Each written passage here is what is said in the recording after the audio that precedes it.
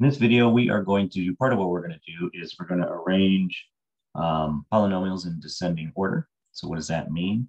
That all we're going to do is go from the highest power to the lowest.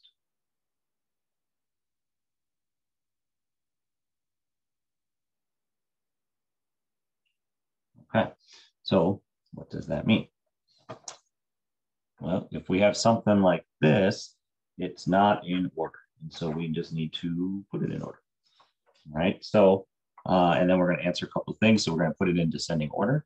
And we are going to then identify the degree, the leading term, and the leading coefficient in this polynomial. So we're going to kind of clump all that together right now.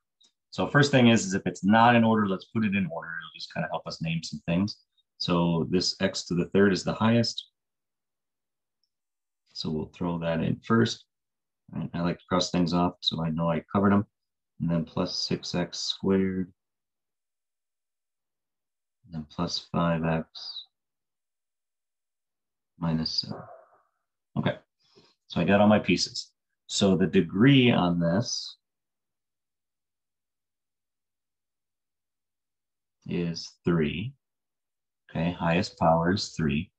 The leading term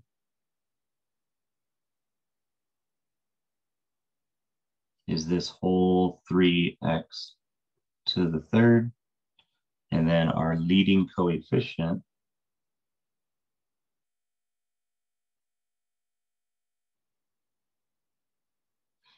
is just the number in front. So that's the leading coefficient. That will make a difference if you're trying to solve it, if you're trying to graph it, that number will play a role. Okay, so that is leading coefficient. So here's everything on this problem. So put it in order, and then we're going to name some pieces of it. So on this one, it's already in order because you have highest power, and then x to the first, and then no power at all. So that part's good. The degree is 4. The leading term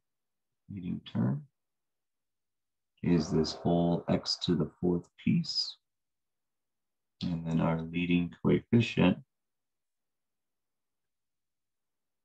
is, there's always something in front of it. So that number would be a 1 on this one. So our leading coefficient would be a 1. Right, this one, not quite in order. Let's throw the 2x in front. So we have 2x plus 4. Our degree on this would be a 1. Our leading term would be the 2x.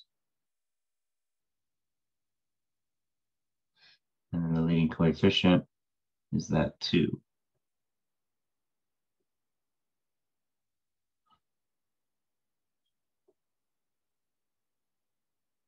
Oops.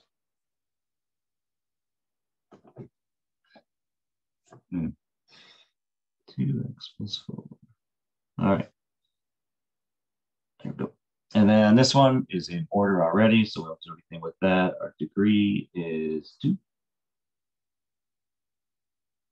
Because it's an x squared. Our leading term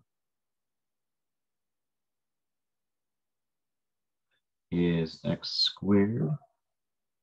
And leading coefficient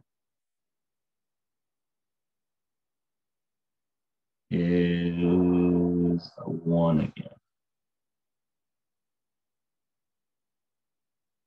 Okay, so that was a couple examples of making sure it's in order. And then when it is in order, let's name some stuff and pull some information up.